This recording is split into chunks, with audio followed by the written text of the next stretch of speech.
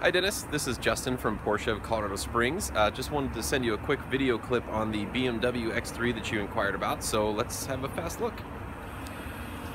Alright, you can see here the 2010 BMW X3. Doing a kind of initial walk around on the car.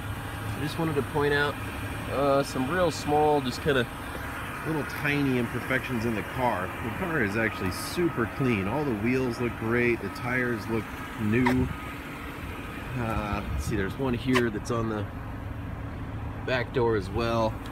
And I think this car must have been an airport car, actually.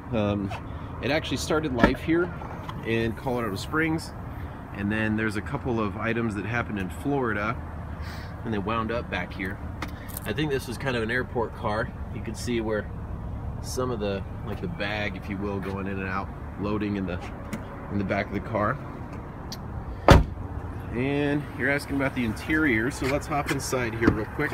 Oh, and I guess as long as I'm pointing stuff out, little tiny dent that's right there. Great interior, super clean, has that kind of a black and tan two-tone, or black and cream almost, with the wood, kind of the burl walnut finish that's inside. Looks like 39,850 miles on the odometer. I like the business CD. I don't exactly know what that means, but it sounds good to me. I could definitely see this as being just kind of your commuter car, just a really nice, easy, relaxing vehicle to drive each day when you're trying to unwind. Got our big panoramic roof here. That's a nice feature. See if I can close the canopy section there, and that's a complete blackout shade, which is pretty nice.